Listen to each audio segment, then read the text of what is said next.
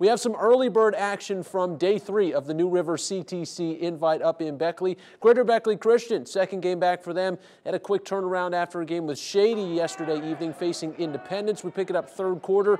Who wants to shoot for the Crusaders? Caden Smallwood to BJ Mitchell. Back to Smallwood. That's Bottoms. 20 for the junior. Zach Bolin, though, keeping the Patriots in it for a stretch late. A steal and then goes coast to coast plus the foul. And then later on in the fourth quarter, he is going to go right at Smallwood for a pair off the window. The Crusaders, though, used a 30-6 advantage in the second quarter to really ice it. 79-58 is your final. And other happenings up that way today. Cabell Midland, the girls, top Morgantown in a top 5 battle, 58-44, which was followed by James Monroe and Webster County, and the Mavs win handedly 61-51. Just underway up there, Cabell boys hooping with Woodrow Wilson at the moment, and later on tonight it's Morgantown and Shady Spring closing it all down at 8 o'clock.